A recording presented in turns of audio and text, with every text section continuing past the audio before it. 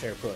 The White House Friday defending President Trump's decision to pull the U.S. out of the global Paris Agreement to fight climate change. We've led with action, not words. Paris at its core was a bunch of words committed to very, very minimal environmental benefits and cost this country a substantial amount of money. But neither EPA Chief Scott Pruitt nor Sean Spicer could answer whether the president even believes in climate change.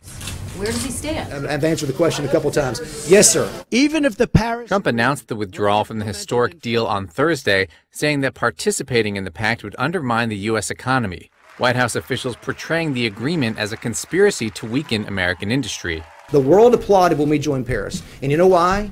I think they applauded because they knew it was going to put this country at an economic disadvantage. The exit prompting a mix of dismay and anger around the world. The European Union and China warned Trump on Friday he was making a major error by withdrawing from the pact.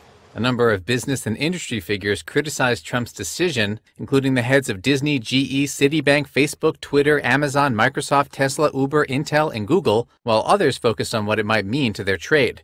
Germany's powerful car industry said Europe would need to reassess its environmental standards to remain competitive after the, quote, regrettable U.S. decision. As for the market, crude fell 1% on Friday, heading for a second straight week of losses, on worries that the U.S. withdrawing from Paris could ultimately result in an overabundance of oil production.